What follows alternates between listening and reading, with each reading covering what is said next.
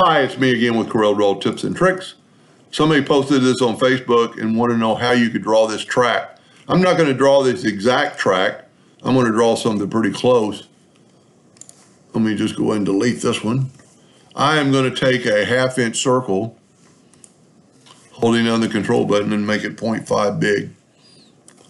Now you can make this as big as you want it to, but then I'm going to hit plus on the keyboard. I'm going to move this one down here, plus on the keyboard, move this one over here, plus on the keyboard and move it over here, plus on the keyboard, holding down the control button so it's even with that one. Grab both those and hit T like in Tom.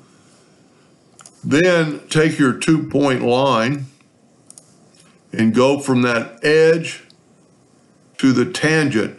That way it won't be in the way. We're going to go from an edge to an edge on this one, go from an edge to a tangent on this one. It just happened to, so we're going to go from the quadrant to the quadrant, quadrant to the quadrant. So there's our track. So now what I can do is take our virtual segment delete key and delete these circles. I'm not exactly happy with these corners. Let me back up here. I don't like the way that came out. 2-point line. That might be a little bit far stretched because we're eating into that one. We need to make sure we go to the tangent. And on this one, we can take the shape tool. Just kind of make it flow a little better, maybe. Go from that edge to that edge. Looks good. From that quadrant to that quadrant. From that quadrant to that quadrant. You won't really know till you cut it off what it's going to look like. That looks a lot better. Now, these are a bunch of lines, so I'm going to take my Smart Fill tool and fill that in, and I'm going to nudge it over. I can get rid of this now. I'm going to left click, right click, and make sure it's a hairline, which it is. Now, I'm going to take the contour tool, go to Effects, and Contour. I'm going to contour the inside 0.15. I'm going to go and break the contour apart. I'm going to grab the outside, and now I'm going to contour the outside 0.15. And if you were doing this for real, you'd want to measure out your track and make it to scale. Select it all, go up to Object and break the 3 objects apart. Now grab that inner line, and that's actually going to be our track. So what we want to do now is make a 2-point line. Make sure it goes all the way. We're going to draw a ellipse starting from the center and holding down the Shift button and the Control button to make it round. That's right in the center. Start moving and hold down the Control button. We want them all in the center. Take a rectangle and draw it like that. Now you really want these two in the center, so what we're going to do is go C, E. Didn't really have to do the last part, but if we hold down the Control button, we'll move that. So that's our puzzle piece. And you could play with that. There's plenty of videos on how to make a puzzle. But then we need to take this and combine it. And what's going to happen is going to disappear sometimes, but it worked. So now this is all one line. So we can move this up. We haven't moved these two. They're perfect align. I'm going to make a duplicate of that, and I'm going to take these two and I'm going to go to Effects and Blend, and I'm going to blend them 6 times. And then I'm going to go to here, blend along new path, put it on our path, blend along full path, and rotate all objects. There's our joints.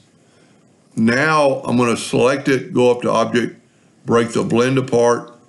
We can now nudge that out of the way and nudge these over, and there's our puzzle pieces. Now you need to go around and make sure they fit, because sometimes they when they're at an angle like that one right there is not going to fit.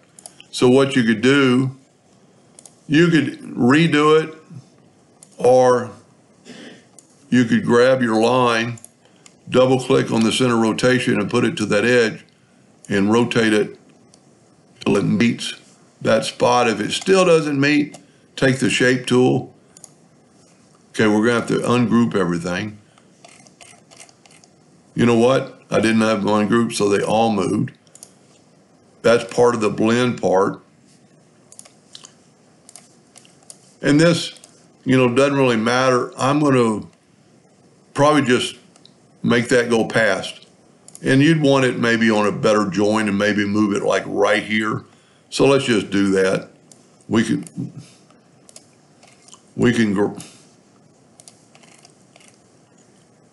come from the outside in. We got to have it all. And we're going to rotate that guy. And you could play around with the blends. This is half one way or a different way. And just make sure it's to the edge. It doesn't really matter if it's in the center, because that piece is going to be individual. It's going to be unique. They're going to fit together. Take that away. I think that's about the only one that's like that. I would test them all, and the way you can do that is take the rectangle tool, put a rectangle around it, and use the Smart Fill tool, and see we got a leak right there. So this one right here, as you can see now, it's like the other one. We can take the shape tool and just expand these out. And like I said, that piece is unique to the other pieces. Take the Smart Fill tool, fill that in, fill that in, fill that in. We have one more leak. So we only have one more leak. We don't really know about that other one until we test it. Okay, we got one leak, and it's this one right here.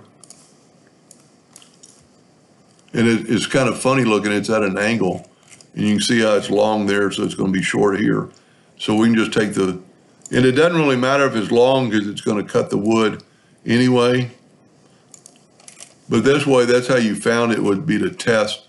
I'm going to go ahead and cut it, even though when you're cutting it, that's just going to go a little bit past. So now we're going to try it. There you go, no leaks. So what we can do is take away our rectangle and just delete these Smart Fills. And at this time, you really wanted to draw it to scale.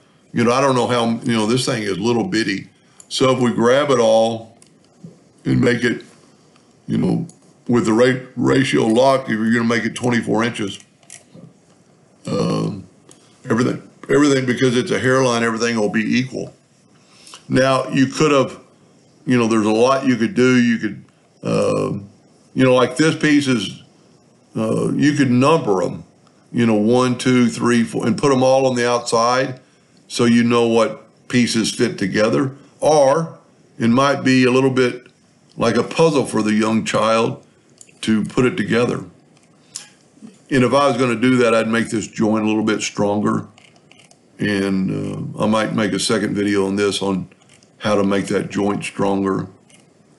But any puzzle piece would work. And then also I could have kept that center line, and you could engrave it, and it'd be like half the track.